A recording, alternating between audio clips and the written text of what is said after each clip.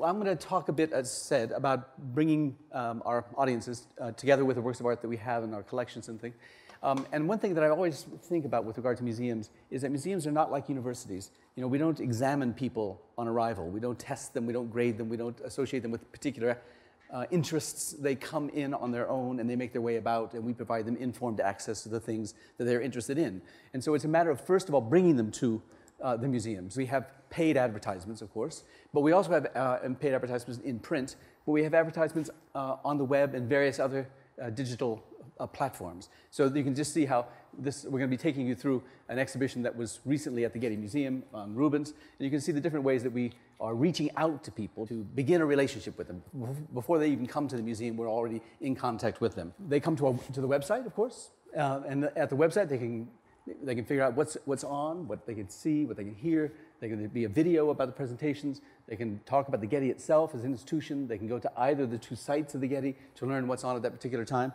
But more and more people are mobile, so they have their own personal devices. And these personal devices are of different sizes, so one has to design responsibly to respond to each kind of platform, whether it's a tablet or whether it's an iPod or whether it's an iPhone or whatever the smartphone is that one might have. So this is just three different views of how the design responds to the different platform. Facebook page is not only in print and responsive in that respect, but also can play video, so you can introduce them to the exhibition that might be on at that particular moment. Of course, there's Instagram, and the rise in numbers of people posting to Instagram is increasing, and this allows people to curate their own sort of experience of the Getty. It introduces them to the possibility that this is going to be something that they can be themselves engaged in. They then come and they make their own pages of Instagrams, and they then post this, and there's a kind of responsiveness to that. So you're beginning a relationship before you even come, Twitter, of course. They anticipate when coming that there's going to be prior knowledge, and there's going to be a relationship established. Let's say they come to the exhibition, and they have their own device, and they want to begin an audio tour, which they can download onto this device instantly when they come into or it downloads for them when they come into the exhibition. And then they can go on to stand in front of one particular picture, and then press that, and then they get the audio tour. In this case, this portrait of the donor, not by Rubens, but by another artist. And then that is the audio tour they can carry around themselves. They don't have to, they can design their own experience of the museum, of the exhibition.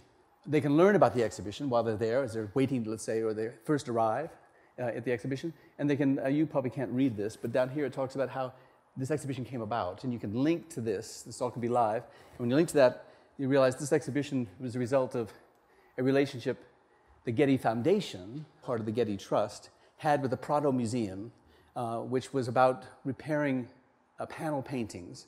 And the exhibition is about the relationship of panel paintings to these tapestries, the panel paintings being the design from which the tapestry makers made their tapestries. The video tells you about the restoring of panel paintings and so forth. So you begin to learn not just that you're in an exhibition, what the exhibition is all about, from what the exhibition derived. Then you wonder, well, now I'm in this exhibition, and there are all these Rubens paintings, and tapestries after these Rubens paintings. I wonder what other works of art by Rubens are in this museum somewhere else. So while you're there, you can just go onto the web page of the museum, into the collections of the museum, search for Rubens as you come here, and you find this one, and you say to yourself, now that's an interesting painting. And you're doing this all yourself. No one's directing you one particular place or another. It's just your own native curiosity, provoked by what you see in the exhibition. You have sources that you can go to learn more about the picture. You can enlarge the picture. You can pinch and expand the picture. You can download it freely onto your own device so that you can carry this information back with you after the exhibition. You can pinch and detail in, and you can get, in some places, of course, closer to the picture than you can to the actual picture. This is all in open content, which means that all of this is available to you freely. It's one of the things that we're in the business of providing access to our assets. Assets meaning whether the literary assets or visual assets, intellectual assets. When you punch in for Rubens and you're searching for it, we've got 1,559 records about Rubens, which means we don't have 1,559 paintings by Rubens, of course. What we have is library materials at the Getty that one can access, archive materials, drawings, prints, photographs of paintings by Rubens. So all of a sudden you're expanding out of just the curiosity that you had about a single painting. You're expanding a universe of information about this artist. This is a portal through which you have access to 14 different libraries around the world, the art history books in those libraries, some 60,000 of which have been digitized thus far. You can download all of these texts, if you wish, onto your computer, if your computer is large enough to sustain that amount of information. There are 113 that have something about Rubens in them. And so you scroll down and you say to yourself, well, I'm sort of interested in one of them. You call that up. It's a 19th century book about Rubens, documents and letters, as you can see, published in 1877. And you can download it, and you can read through it, and word search it for, let's say, that entombment painting, because that's what you're most interested in, is that single painting that you first initially provoked your curiosity. There are different databases. And what's important when you're doing this, because this research, your own personal research, is that Rubens is spelled differently in different languages. There are different ways of referring to it. So you've got to have links to this. There's got to be linked open data to expand the universe of information about something. And there are these different databases that we have. One you might be interested in is the provenance of the painting. Who owned this painting? And maybe who owned other paintings by Rubens? And what's this kind of networked field of association that you can develop around this painting? And you look at sales catalogs, because that was kind of interesting to you, and you type in Rubens once again, and you come up with a number of different sales catalogs that document the transactions and the selling of Rubens paintings. You're interested in one in particular because it's about the entombment, because that's the painting that you were interested in. And you've got a few. Some are copies after, some are studies for, some are finished paintings that have the subject of the entombment. You try one of them, let's say, and it's 1815 kind of interests you. And here's the sale. It's on 2 days in December 1815. Thomas Seward is presumed to be the seller. It describes the sale, and then there are links to sites where the catalog can be found, and you can download those digitized catalogs to learn more about the painting. And all of that comes from just being provoked by this picture.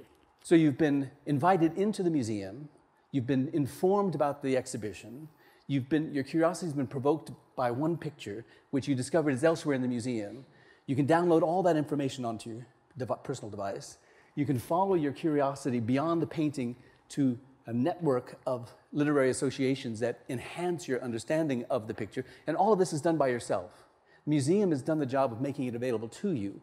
The next step in all this, of course, is geolocational responsiveness. Now that the museum knows you're interested in Rubens, it might direct you, by streaming to your device, to something else that might be related. Another painting that maybe is in the collection owned by Thomas Seward, or another painting of an entombment. Whatever it might be, we'll know what you're interested in, and we will direct information to you, which you can then take or not as you wish. So it begins that dialogue that Deborah was saying. It's not a one-way street, but a two-way street in this relationship. But all of that comes from digitized assets and information. The next step, of course, is the digital, not digitized. It's not just giving you information. It's developing a whole set of networks from which you can then, through deep databases, develop a greater awareness and understanding of things. And this is harnessing the power of the digital technology to enrich and experience these individual works of art. The next step in this is the more complicated one. It's still to be done. Let's say that you're interested in the materials